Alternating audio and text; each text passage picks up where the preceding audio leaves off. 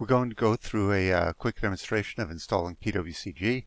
It's very simple. PWCG is just a zip file. So you want to download it. And I would pick my directory, and I would pick my Battle of Stalingrad game directory. So here it is. You can see here I already have it downloaded. I'm not going to do that again in this video, but all you're doing is saving a zip file to your Battle of Stalingrad directory.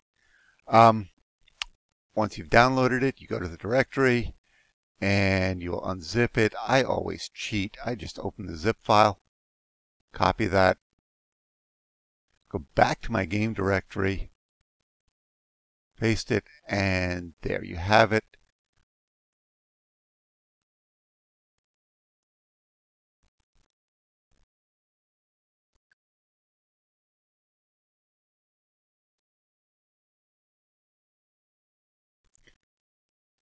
And then in order to run it, you would just step inside and double click the exe. PWCG is Java, so you must have Java installed.